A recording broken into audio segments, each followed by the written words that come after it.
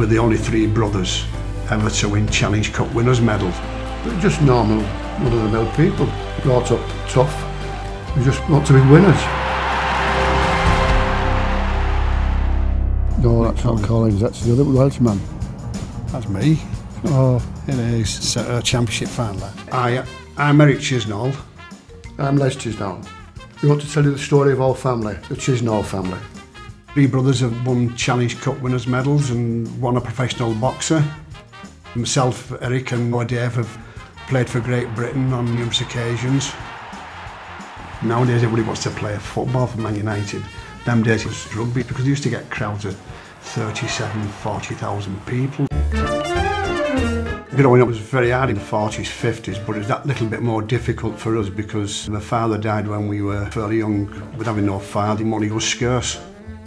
We only had a two-bedded house and there was just 7 people, so it was mix and match. Top and people tail. in different places, different bedrooms. We learnt our rugby league on the streets and on the local pitches. Even with a rolled up newspaper or anything that you could handle.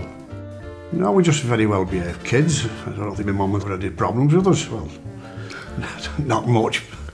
She was strict, wasn't she, really? Kept us in place. We all wanted to win. Yeah. We all wanted to win. And that went on all the way through until we turned professional players, and then it went worse then, you know, the will to win, because there was a little bit of money involved. If you lost it was £7, if you won it was £27, so, you know, it was everybody for himself.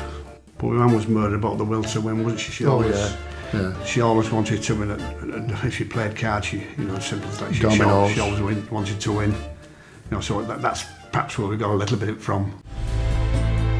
I was working in St Helens and this chap said to another fella, Eric plays rugby league, you know, for Pilks, and that was all that was said. And a week later, this old chap come knocking at the door, you know, from Wigan. We want you to come and have trials. And Saints found out somewhere or other that I was having trials at Wigan, and they sent a scout to watch me.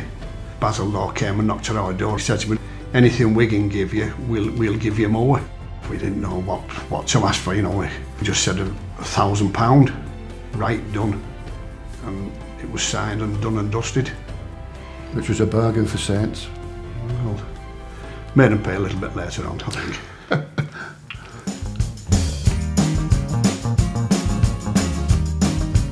We're the only three brothers ever to win Challenge Cup winners' medals. You know, that's 3 of us played that went each for different teams. The first one to get picked for Great Britain was the youngest, our Dave. He was 20.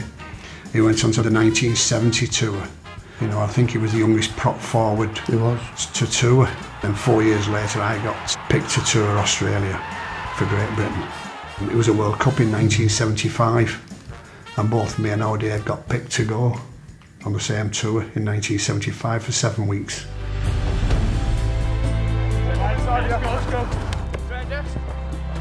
That's better. I've trained quite a few good young international players. James Roby, Johnny Lomax, James Graham, he was a fiery customer, but he was murdered. He used to go behind the sticks and he'd shout, and I'm saying, James, just take it easy, don't be, your mum's over there, no bad language, Cotton. Tom, make sure you get a good squeeze on him as well. I just help the head coach out if kids want an arm around them. I just love being about the rugby place where the kids are and being part and parcel of the club.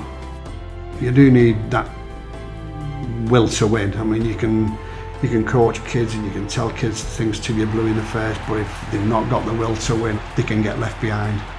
We all wanted to win. It's in your genes, I think. I think it was inbuilt, as you said. Yeah. I think it was inbuilt inside. You come home from work and you're a bit fed up and you go to rugby, you just forget everything and you just start doing what you love. And that's us, isn't it? Yeah. We love the game. As long as we're winning. That's the main thing, of course. It's really worth joining the Genes Reunited website because it'll give you access to loads of original records that you can use to trace your family tree.